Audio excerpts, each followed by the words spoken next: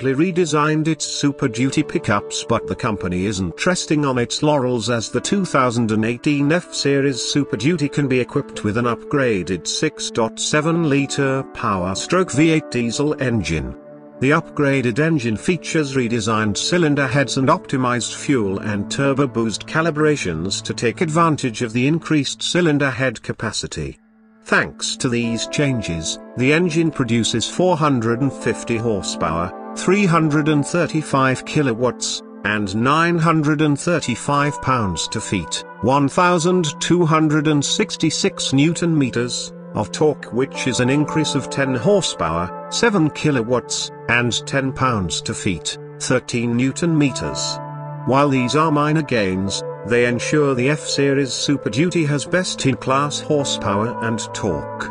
Speaking of best-in-class ratings, the truck has a best-in-class payload capacity of 7,360 pounds, 3,338 kilograms, and a best-in-class conventional hitch towing rating of 21,000 pounds, 9,525 kilograms.